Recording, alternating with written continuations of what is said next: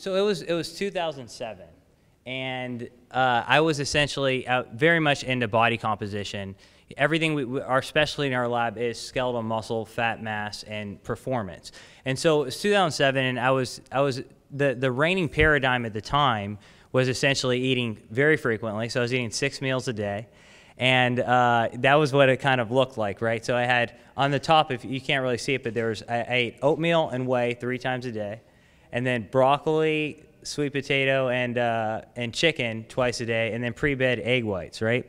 So the thing is, I was training 3 times a day, and it was super hard, and I was super inflamed. And I had heard about ketogenic dieting. It was hard to lose fat. I said, I'm gonna do a ketogenic diet. Well, what did I do? Basically, I said, I'm going to do my version of a ketogenic diet. It was everything that was up there, right, minus the carbohydrates.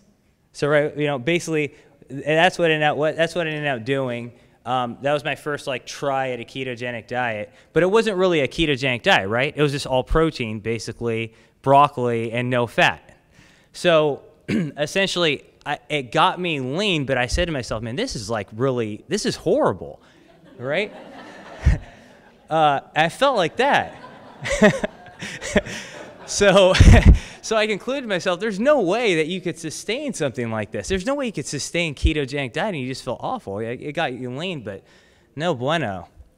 So anyway, 2009, flash forward, my great friend Sean Wells, I'm eating a really lean meal, and he's like, why are you so afraid of fat? Remember that? It's like, why are you so afraid of fat? So it's like he's talking about this is not keto, this is keto. So and then if you go here, then I met Dr. Dom in 2009 at an experimental biology conference. I was studying a similar substance to BHB, and we hit it off. And Dom's twice as big as I am, eating sardines, and they didn't have ketogenic products back then, and he's eating once to twice a day. I'm like, the guy's got twice as much muscle as I have. He's eating, one meal a day. So we talked, and I became very fascinated with ketogenic dieting.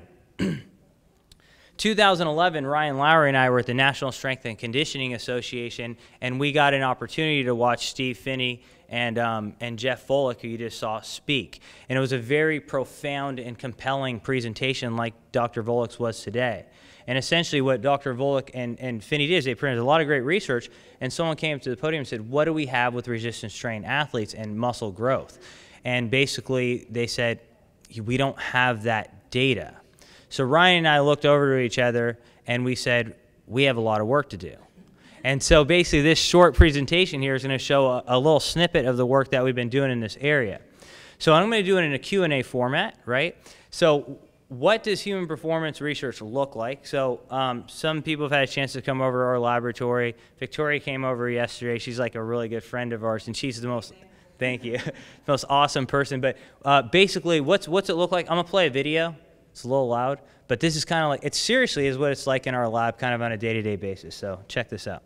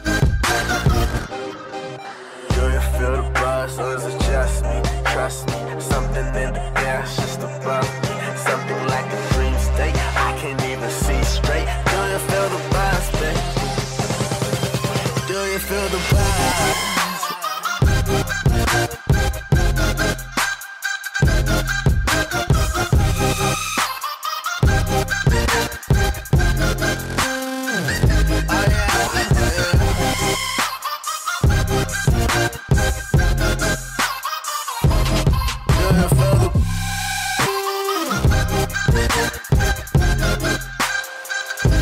feel it, baby.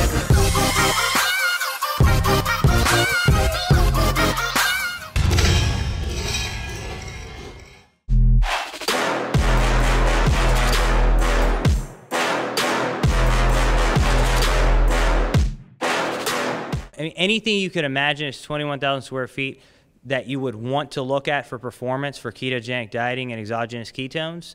We have it. It's on point. But anyway, so that's kind of what human performance looks like. Now, is there a metabolic advantage to ketogenic dieting? That's like one of the most controversial questions out there, right? But that's okay, because I'm used to that. So we look here, and we talk about metabolic advantage, right? Well, we're talking about really fat loss here. So if you move forward here, this is a study that we actually published in Journal of Applied Physiology, okay? And if you look, basically that's calorie consumption that's over to your right. And we had 3 groups of animals here. And basically this is how much they ate. We said you can eat whatever you want to the rats. So here, these rats here are standard diet. That's like low-fat dieting, okay? And that's how many calories they ate. This is the ketogenic group, and that's the Western diet. That's like McDonald's. That's how many calories they ate. Again, it was ad libitum. You could click forward. Now, this is total protein consumed, all right? So basically, the standard chow group ate the same amount of protein as a ketogenic group, okay? Less calories, but the same amount of protein, right? So basically, they're eating less calories, but the same amount of protein. Let's look at what happens to body fat. Forward. So we look at fat here, and this right here is the Western diet fat. That is the ketogenic group fat, and then that right there is the standard healthy diet. So even though they're eating less calories, they have less fat there, okay? But even if it was the same, they're eating more calories and they have less fat, right? So I think, and protein was matched for. This is looking at their organs. This is a ketogenic diet. Like, that's the Western diet. It's a standard American diet that we see, and that's the keto diet. As you can see, to me, that transformed my life when I saw this, because you do research and you have those aha moments. It looks to me like, you know, an anatomy figure, right? And so, oh, here we go. So why is this the case, okay? So there's a concept known as feed efficiency. Who knows what feed efficiency is? Okay, basically, you ever been to a point where you looked at a pizza or brownie and you gained fat? That's high feed efficiency, okay? So the lower feed efficiency is, the less fat you're storing per gram of food eaten. Does that make sense? So you want feed efficiency to be down in our case. This right here is a Western diet, so a high-carb diet. That's a high-carb diet plus exogenous ketones that we fed the rat. And then here is a ketogenic diet. Ketones go up more, and here's a ketogenic diet plus exogenous ketones. Feed efficiency goes down in a dose-dependent fashion as ketones go up. Very interesting, right? Now, why is this the case? If we look at our next slide, we had 3 groups here. I told you the groups here. We had the ketogenic diet, the Western diet, and the low carb diet plus ketones. So if you look here, this is brown adipose tissue. Who's heard of brown adipose tissue? Most everyone, right? It's a very thermically active tissue. So if we look here at this, next slide. Yep, brown fat from the Western diet, the carb diet, to the ketogenic diet plus the ketone salts, we see that brown fat goes up in a dose-dependent fashion, right? So it's that thermically active tissues go up, maybe making them less efficient. Now here, we're looking at lipoprotein lipase, and it's kind of a similar mixture. We have standard diet, ketogenic diet, and then basically a standard carbohydrate diet plus moderate amount of ketones, and then a high amount of ketones. And you see lipoprotein lipase expression go down, and that's an important enzyme for bringing fatty acids into adipose tissue. So these are very intriguing, possibly nutrient partitioning effects that ketones may be giving you. So, okay, the next question is, can you have your cake and eat it too? Now, anyone who knows me knows that I like sweets, okay? I have a really big sweet tooth. And so one of the big things is, like, I love sweets, and so that was one of the things that I've learned, like, on the ketogenic diet. So can you? right? So here, this is some stuff that we have here. This is some recipes, keto recipes I made. Those are keto Oreos. That's a big, giant keto cookie. So next, there must be a metabolic advantage or I would be obese. Boom. Greatest thing I've ever eaten in my life, like to this day. And then you go out there, who's been to ketogenic.com booth? Like I've been like taking a lot of stuff over there, food. So they have all these recipes there. And then of course you go, they have the keto meals now. The prove it exogenous ketones taste like Yoo-hoo. And so there's like it's very easy to actually kind of perform like in this ketogenic environment now. Next question, like Dr. Volk said, can you gain muscle on a ketogenic diet? Now, we did this study in our lab, and I hypothesized that basically that you would basically lose more fat maybe with the ketogenic diet, but maybe not gain as much muscle, right? I mean, that's the simple answer that everyone gets. So what did we see? It's hard to see those. Can you guys see those graphs or no? Okay, well, anyway, if you're looking here, it's hard to see these graphs here, but essentially both the keto group and the carb group went up to the same extent. Like they gained as much lean mass. And that studies in Press and Journal of Strength Conditioning Research. Next slide. This is strength. Can you gain strength? This is looking at essentially squat strength and bench strength.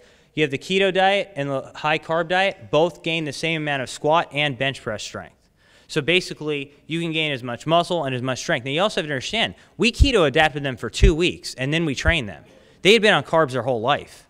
So technically, you're at a disadvantage going into that, right? You have to adapt. There's no way you're going to fully adapt to the keto diet in just 2 weeks, and then we train them, right? So they still made the same amount of muscle gains. Can you stimulate protein synthesis if we look at the molecular level? We looked at this. Here, so here's the thing. Like I've done a lot of training models with resistance training with rats, and it's not the easiest, it's not the easiest problem to solve, right? So one, like the first time I said, hey, I want to do a resistance training model of rats, I asked my friends, what do you do? I said, oh, just put like a weight on them and put them in a pool until they drown. I was like, you know, I don't think that mimics what we would normally do, right? So my next friend comes up and he goes, hey, you know what? Build a rat squat rack. So he does that. He builds a rat squat rack, and what do? They shock them every time they go down. I'm like, I've trained with people, and they're like, squat or die, like get this next rep or die, but literally, they're getting shocked every time. So I was like, yeah, I don't think that mimics things, but they like to run, right? So you put them in this, and they like to run. They're just running around, and then every week you up the resistance, and their calves get really jacked. So I'll show you that data, but this is looking at protein synthesis here. At the molecular level, again, we published this, I think, Journal of Applied Physiology. Anyway, this protein synthesis, both are going up in both the carb diet as well as the keto diet to the same extent. At the molecular level, protein synthesis is going up to the same extent. What happens to glycogen stores on a ketogenic diet? Dr. Volek spoke about that with his athletes. This, again, is some rodent data that we have. And we basically saw that, yes, this is looking at glycogen levels. You have sedentary on your guy's left, the carb diet, and then to your guy's right, you have the keto diet. And there's no statistical difference in muscle glycogen levels when these animals are resistance training or sedentary. So this data, animal data here, corroborates very well with Jeff Volek's human data with keto-adapted athletes. Something phenomenal is going on where they are able to actually restore glycogen levels. So this is fascinating. Now, I'm not showing this data, but one thing is we looked at things like amino acid levels. And it seems that like gluconeogenesis on things like, or basically like gluconeogenesis of like the really, or catabolisms, excuse me, of the highly anabolic amino acids like the BCAAs are getting spared by ketones. But things like alanine, for example, are getting utilized at a higher level. So this is what we want. So the next question is, do ketones play a role? Okay, and we first tested this in a cyclic ketogenic model. So who's heard of cyclic ketogenic dieting? Most everybody. So what we did was we purposely didn't allow athletes to adapt. We put them on an extreme training model, and we created a calorie deficit. And what we did was we had them go on keto 5 days a week, and then we carved them up on the weekends. So they never had a chance to adapt, right? And in fact, you could see this here. If you look at the ketone levels to your guys' left, the squares are the cyclic group. Notice that their ketones weren't elevated to like Thursday or Friday.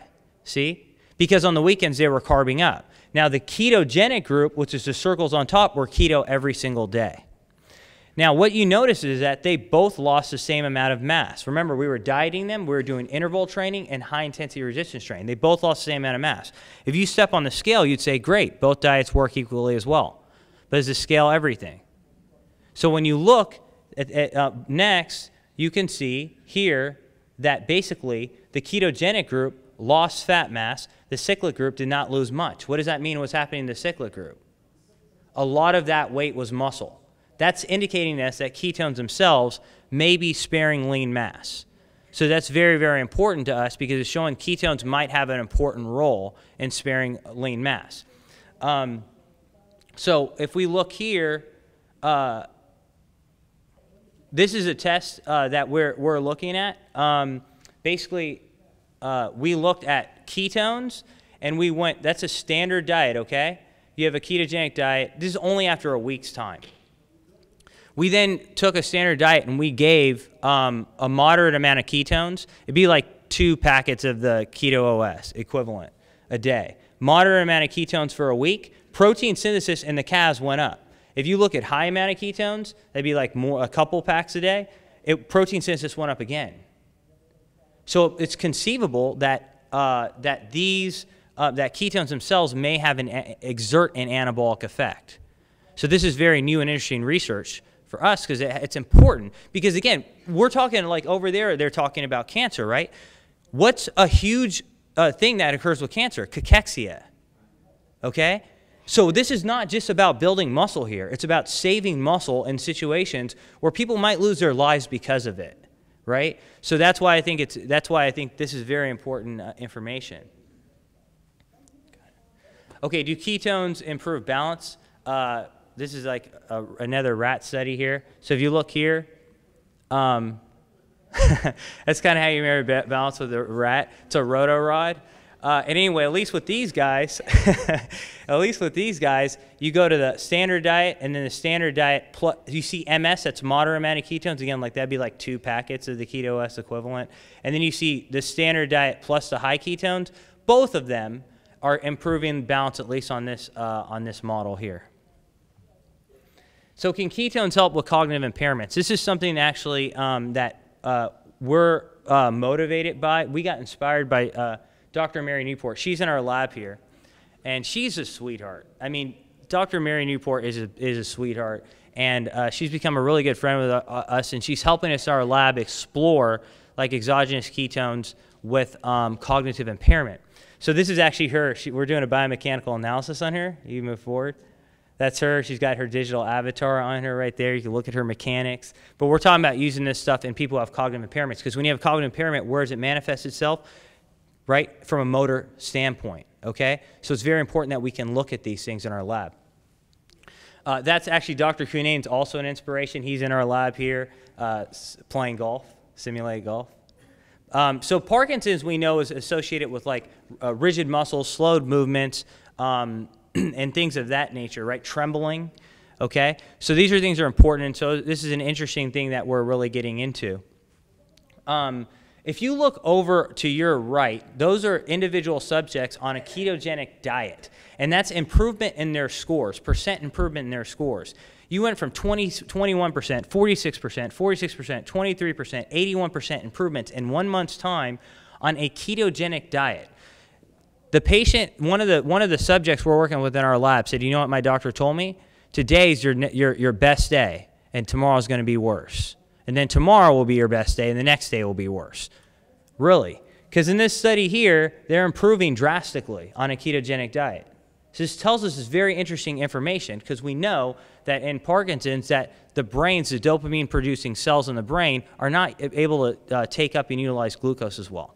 So here is a case study that we have here with a Parkinson's patient where we gave him ketones. So what you're looking over here, this is basically, we can track eye movement. We put goggles on it, we have targets, and we can track their movement. And what we're seeing here is this is the normal amount of targets that you can hit with your eyes, okay? We go here, that's the subject before, and that's the subject after ketones. The first time he took ketones, essentially, his hands were like this. He came into the laboratory and basically asked, you know, he wanted to put my information in his phone, and he couldn't, okay, because he was shaking. At the end of taking the ketones, he was looking at it. I said, why are you doing this? He goes, my hands aren't shaking. Walked out. One of my research assistants was giving him his information, okay? Took his phone and put his information right in there, right? So this to us is very powerful information. Last thing real quick, can increase longevity. We've been doing, we promised you guys this last year, we've been doing a lifelong model with ketogenic diet. We're almost done. This is an animal model right here. So if we look here, basically, okay, 1 minute, okay. So here, what we're looking at is middle age. We start giving it to them at middle age, okay? Ketones. You have a standard low-fat diet, okay? You have a ketogenic diet. Then you have a standard low-fat diet plus the ketone salts, okay? Now, at 20 months of age, you see that the standard diet, even though it's healthy and it's based on standard recommendations, those rats are dying off. This is the amount of age, okay? Okay, and this is 20 months of age. The keto group, 8 out of 8 rats are still alive. The ketone salt group, 7 out of 8 rats are still alive at 20 months. They're on a standard low-fat diet plus ketones. They're pure keto. Then you go to old age, right? And then you have the standard diet. 50% of them have dropped off. Then you have the keto diet and the salt diet, okay? So my point is that ketones themselves, next year we'll present at Epigenics, we're looking at brain, heart, liver, everything you can imagine, stem cells on ketogenic dieting, and that information we'll be presenting next time. I want to say something real quick, like there's something like my good friends Ryan Lowry, Brian Underwood here, motivate me a lot. And one of the things that they say a lot is, and Ryan gave me this quote, is think about this for a second. When we're presenting this information, this is very important. We're at a scientific conference, right? But the thing is, there's studies, like my cousin, for example. My cousin died around 20 years of age of epilepsy. Never heard of the ketogenic diet, right? I went to a conference, the last conference I went to, I talked about this stuff. And someone's daughter was 36 years of age, said, I never heard of ketogenic dieting and epilepsy. Never heard of it. We've known about it for over 100 years. We have to get this information out. And that's everyone in this room. And we're going to get a lot of pushback with this research. We're going to get a lot of pushback. There's going to be a lot of pushback. We can be angry back, or we can do what Ryan Lowry says. We can make positivity louder. And the biggest thing I want to say is this is a really good quote. Next. I can't, yeah. See if I can see the quote. If not us, then who? If not now, then when? And that's all I have to say. Thank you.